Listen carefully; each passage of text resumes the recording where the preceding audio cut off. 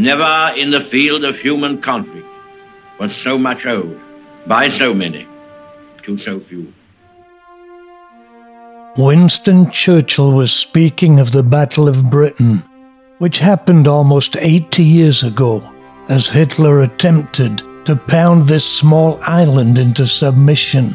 Here in Duxford is a part of the Imperial War Museum that deals with aviation.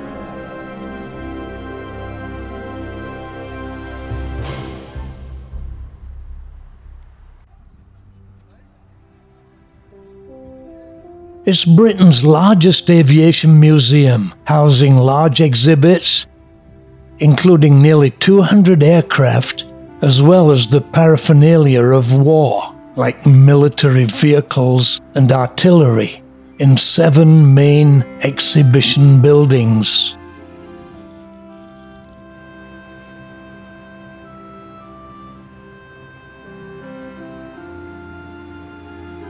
But it's not just a place where one can view aeroplanes, it's a place where we can see history. It's indeed a memorial that serves to focus our memory on something so significant that life is only as it is here now because of what happened here back then, when British, American, and Allied pilots fought a common enemy. Today it's difficult to imagine what they went through, as they literally fought for their lives in the Battle of Britain. Perhaps it should be said they fought for our lives also. In 1940, it was defense that was the focus. Hitler had decided that the way to gain victory was to literally drop hundreds of thousands of bombs on non-military targets, beginning in Rotterdam, Holland, where the city was actually razed to the ground. Certainly a tactic that severely backfired, because the Allies responded by bombing German non-military targets, resulting in the destruction of many German cities by the end of the war. Bombing missions by the iconic Lancaster bombers being the response of the British. The men who fought are commemorated here. Buildings preserved. They even have a captured doodlebug on its launch pad that terrorized London. This building houses many historic aircraft.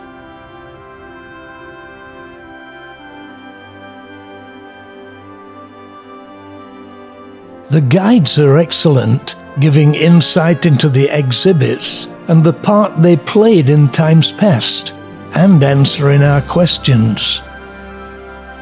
The original main building, the operations building, is a fascinating part of the museum.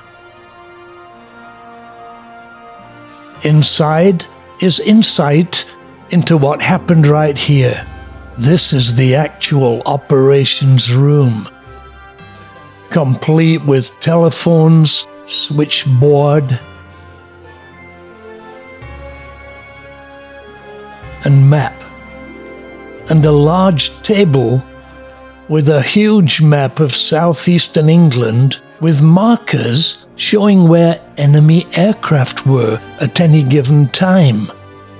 Information being telephoned in by observers all over the south of England. Hello, Carolina. Receiving you loud and clear. Are you receiving me? Over. Yes, sir, I'm looking at the plot. Yes, I agree. It looks like the race is coming our way.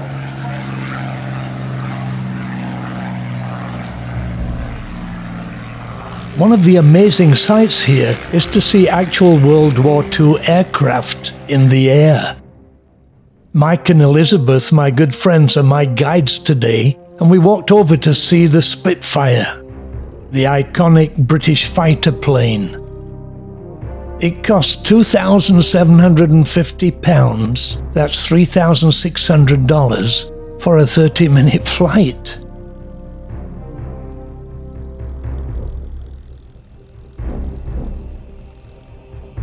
there's a simulator at a fraction of the price. Here comes Sally B, Boeing B-17G Flying Fortress, the Memphis Belle.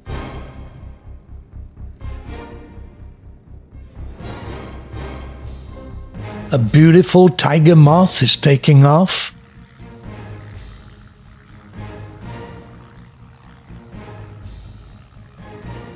And Sally B is coming in.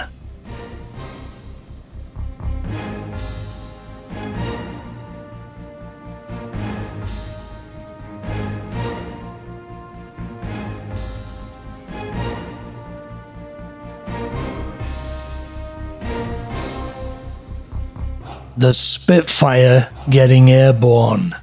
Majestic. There's something about the shape of a Spitfire. It's the Jaguar of aeroplanes.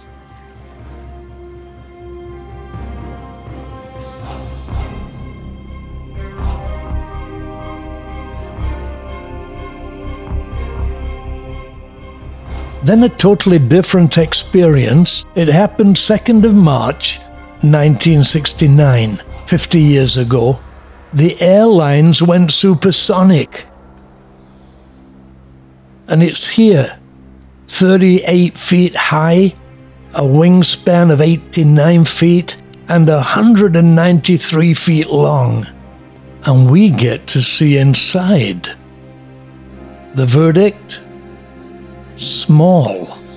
Nay, tiny. There's more room in a Joy. What's a Joy, you might ask? I'll show you one in a minute. In the meantime, Mike and Elizabeth are enjoying the experience. We even get to see the cockpit. A very interesting look at this now historic relic of the 60s.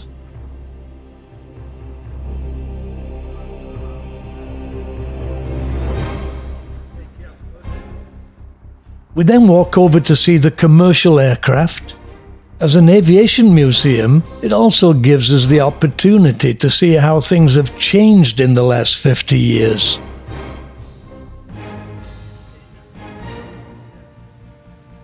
When I remember my first jet flight, I hopped on a Trident jet and flew to Switzerland, happy that it was not a Comet, the world's first commercial jet airliner, which had a bad reputation. Did you know women drivers are better than men? So this is a Joy. I've even sat next to the pilot a couple of times flying this in the Channel Islands. I can tell you a few stories about this plane. Finally, the Vickers VC-10, the plane that brought me to Hong Kong for the first time, with its whale-like tail. What a delightful day we've had. This is a great place to visit.